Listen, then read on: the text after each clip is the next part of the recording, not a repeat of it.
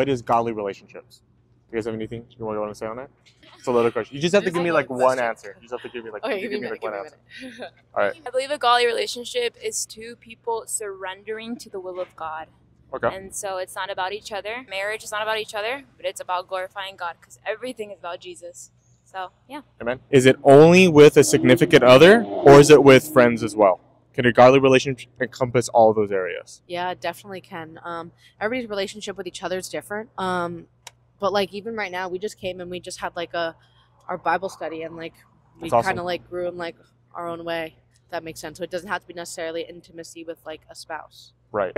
And are you guys first year, second year? What are you guys, freshman, sophomore? Transfers, brother, sophomore. Okay, gotcha. Have you guys been new friends here? Yeah. Your friends? All right, yeah. Okay, that's awesome. Well, I just want to say, like, the Bible, you're exactly right. Actually, the Bible kind of speaks on more on godly friendships than about the intimate relationships. It says that, and Paul speaks about in Romans, that they devoted each other to the Word of God, breaking bread, just eating, gathering each other, do Bible studies, and that's what's important. Later on, with the intimacy, that comes up to later when you then two become one in flesh, right? All right, well, thank you guys. What's your name? Rosalind. Rosalind? Ava. Valentina. All right, thank you guys. You guys have a good one. Christian, sorry. What do you think a godly relationship is? No idea. I don't even know what a godly relationship is. No? Okay. Well, I'll tell you this real quick. So a godly relationship could be of two things. Of course, it's like having a significant other is an important aspect, right? But a godly relationship is building friendships within the community. Especially like here at PBA, you're surrounded by a Christian community. Mm-hmm. The Bible tells us that it's not good for men to be alone. And what's saying is that it's not good for us to not have community with others. And you want to do that so it can help you out and devote you in all your life, right? And you're focusing on struggles of classes or just an area of others of your life to help build you up. Okay. Right? And what's your name? I'm Jack. Okay, nice to meet you, Jack. I'm Christian. Nice to meet Sorry you. about that. No, All you're right. good. Thank you, man. You have a good one. You too. What do you think a godly relationship is? Oh, that's a good question. You got that. I think that it's just being centered around the Lord, obviously, but Okay. like praying together and obviously worshiping the Lord together and just loving Jesus together. Growing in your relationship with God and making sure that God's a priority, like always in your relationship, and then just that you're always like implementing those Christian values into your relationship. Yeah, that's awesome. And I have another question to follow up with that. Is a godly relationship only about finding a significant other, or is it also building up other relationships? Building up other relationships, 100%. 100%. Right. Going on with that, do you think before you can find your significant other, you need to first have good godly relationship with friends? Absolutely. I think that you need a good community around you always, but especially before you get into a relationship. All right, and then this is a question, last question. All right, either one of you can answer this one. Is a PBA a good place to find that? Yes. Yeah? For her it is. For her it is? Why for her? Because she found one. Oh, you found one. That's awesome. That's awesome. I That's did, awesome. yeah. Well, what about friendships in general? Friendships definitely, it's a really good community and a really good place to make lifelong friends. Yeah. Have you guys known each other for a long time? No, but we're tight. We met like at the end of July, and Yeah. we've been close ever since. Awesome. Yeah. All right. Well, thank you, Ari and Kiara. Okay, thank you guys. Thank you. Have a You guys good have a good day. one. Thank you guys. On TikTok? It's on YouTube. Oh, So okay. the question is, what is a godly relationship to you? It's being with somebody special and staying with them for a while. I don't know. Okay. I'm not great at. For me, a godly relationship is one that's both of you have a relationship with God before you have a relationship with each other. That's good. That's what I actually learned from my church. We had a little bit of a series where we talked about it. Like the section from 1 Corinthians 13. Love comes in all different kinds of ways. Like there's agape, there's the platonic love, and there's also the romantic love. And the kind of love that's described even in 1 Corinthians 13, that doesn't just apply for like brotherly love, but it's also like romantic love. And that's what I've been. Oh, that's awesome. I want to touch on what you just said. Yeah, because in the Greek, there's 5 different forms of love. You have agape, which is the unconditional love. The philos, which is the brotherly love. That actually most of us Christians we walk in is the philos love. Ergos is the love of like romance, and it's more of that pleasure. And then storge is the love of family. All those are important in their regard, but of course the one that we have with Christ is the unconditional love. So my follow-up question with you is then, are godly relationships only about finding the significant other or having good friendship? Look at one answer. Yeah, first. you can have a godly relationship with anybody. You know, relationships doesn't always like mean like romance, you know? So I'm gonna go with her answer. Okay. And then I'm not really like Christian or Catholic. Like coming here was Okay. like my first time seeing everything, and so far I'm really liking it. But yeah, I'm like planning to go to church and Awesome. know more about it. so what's your background?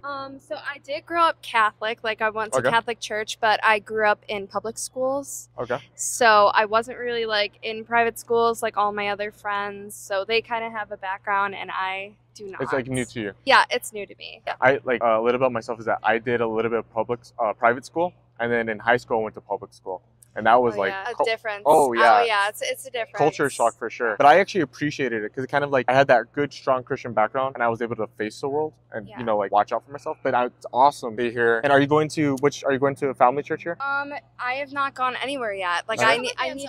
Oh You should wait, go. no, I am going somewhere tonight. The 7 p.m. It's like a worship. Oh, it's- Go to Anchor. a Yeah, worship. Anchor, yeah. Anchor? Oh my Yes. gosh. One of my friends in Ocean View told me that I should go. Yes, so you should go it's, to Anchor. yeah, Yes, definitely. It's my first time.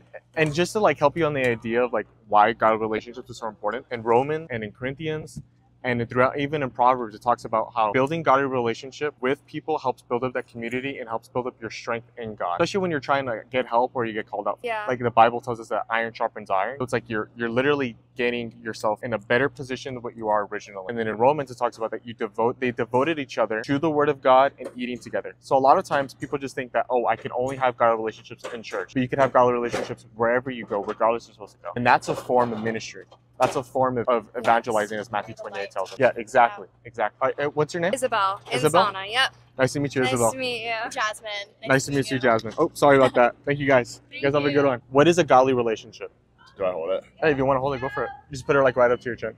I would say a godly relationship is like a lot of trust, and I mean you know your faith, and you kind of had a calling, and you know that you want to be close with God, and like you live by it daily, and you treat others like you're in a relationship with God. I would say that's the main part. A godly relationship is probably keeping your faith in Him and keeping trust in Him and just building that relationship. So we know what a godly relationship is for ourselves. What's a godly relationship in terms of having someone else? A friend or a significant other? What do you think the importance of that is? Of how you like respect others and like treat others, and like you would treat someone the same way you treat God, like you love Him and you pray for Him and you ask Him questions, like you learn from Him, like the same way you would want your friends to, and like ask your friends like if they need help or like if they need to be close to God. In the Bible, it also tells us that they devoted each other to the Word of God. Later on in Corinthians, what you were saying that they hold each other accountable, that Paul says that we're supposed to hold each other accountable, right? So that we don't fall into sin, that we hold ourselves. It's like, think about a boat that's in a wave, right? Being tossed in the sea, right? Is that you have like that person who helps keep you afloat. He helps keep you centered on Christ, keeps you moving so that you don't sink into the ocean. All right, what's your guys' names? I'm Will. Will?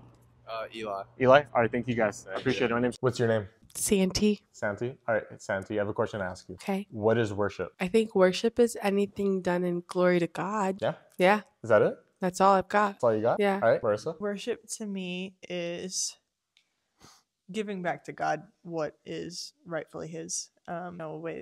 We take the gifts and talents that God has given us, whether that be art forms, whether like music, dance, or even just like anything that we do, even work, is giving it back to God as an expression of praise and adoration. We were worshiping on the piano, and you on the guitar, and then you with the piano and singing. Worship is the way the Bible describes it in Genesis, in the book of Genesis, when God directs Adam into what he's supposed to do with the domain of earth. He gives him dominion over the earth. He tells him when he works in the soil, he tells him to toil it. The word there is in Hebrew is avoda, which is the same word that's used in King David when he is worshiping God with the Psalms. Same word is used in Solomon in Kings when he builds the temple of God, is that he uses the word avoda. So the word there, avoda, is the same word that you would use for work. So in Hebrew, worship and work is the same thing. It's interchangeable. So the idea, like what you were saying, is that in everything we do in work, we're supposed to do it in worship unto God. Whenever we have like an attitude of we're frustrated or I hate my job or I hate this, and sometimes we were kind of like justified for that because sometimes I hate my job, but I have to remember that when I'm working on is that I have to give honor and glory to God. And in those aspects of worship, I'm not working in spirit and in truth of God. And the thing that could happen then when I'm not honoring God in that worship is that I'm not acting in, let's say, proper union with God. So then I'm not working in the spirit that leads me to peace and understanding and comfort and strength around those around me. And in there's other scriptures that talks about when people see us in worship, they see the glory of God manifest through us. So then in everything that we do in work is in worship, and the talents and the passions we have, whether it's us and musicians, which is a part of worship, it is, don't get me wrong, it's not that it's not, but in everything we do, whether we work at commercial real estate or we work in farming and all that, in the way we worship God in a good sportsmanship, is I see the way his work ethic is. His work ethic shows something that's unique about him, and it brings people to Christ. But yeah, thanks for answering your question. Any final remark? So if I'm a janitor, that's worship? Yeah, if you're happy and you have a good attitude and you give God doing it and you do your best, you have to be faithful over little, you'll be made faithful over much. So it's not just I showed up to work and I'm worshiping God. It's no, I'm going to do my best in this for what God has given to me, and that it's a form of evangelization too. Because other people are why is he such a good janitor? Why is she such a good janitor? Everything is spotless, and they come and talk to you and they're why are you so? Because I just filled with the glory of God, and that's a good way to evangelize. All that's worship. Are you guys interested in an interview? A quick one? I just sound really sick right now, and I'm really sick. So okay. No, you're fine. All right. Thank you, guys. So, man. Can't stop me now.